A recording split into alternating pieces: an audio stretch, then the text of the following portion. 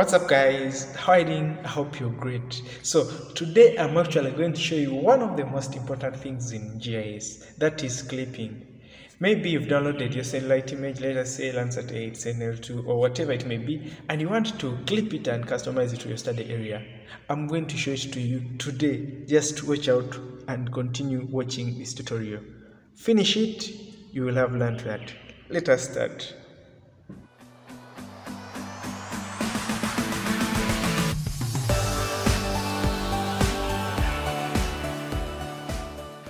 So what you do first is to create a new project, and then I come here to new project and then save as clipping. Yeah. So after creating a new project, I come to layer, add raster layer, and then I navigate to the directory where I have my raster file, and then I open it. Then I say add. Then I close this. As you can see, this is a Landsat 8 image. Let me make an RGB composite, and then you see.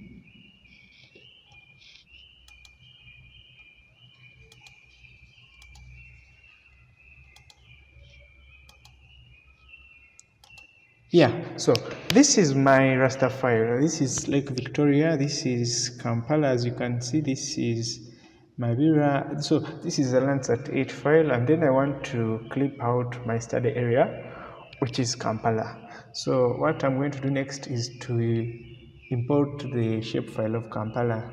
Come to layer, add layer, and then add vector layer. Then I navigate to where I have my shapefile. It's here. Then Kampala, and then I open it, and then I add it. So as you can see, let me try to zoom in.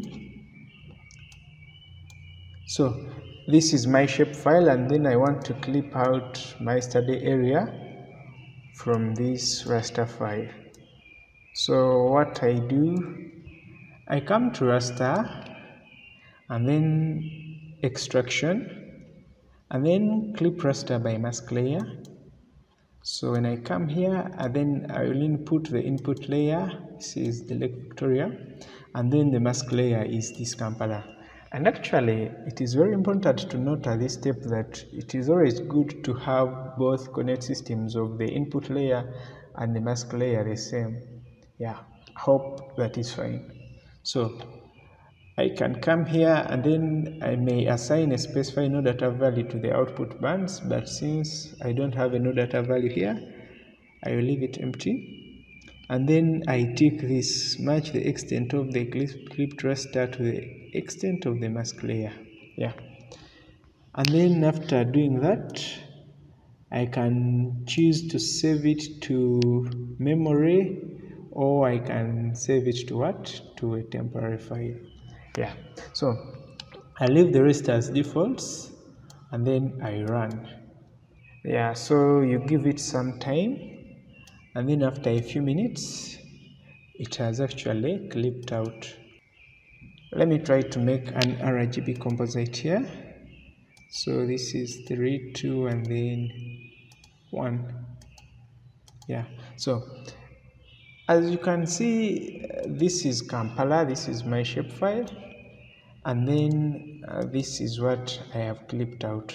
So I'm actually now able to proceed on processing and analyzing my image on only my study area, which is Kampala.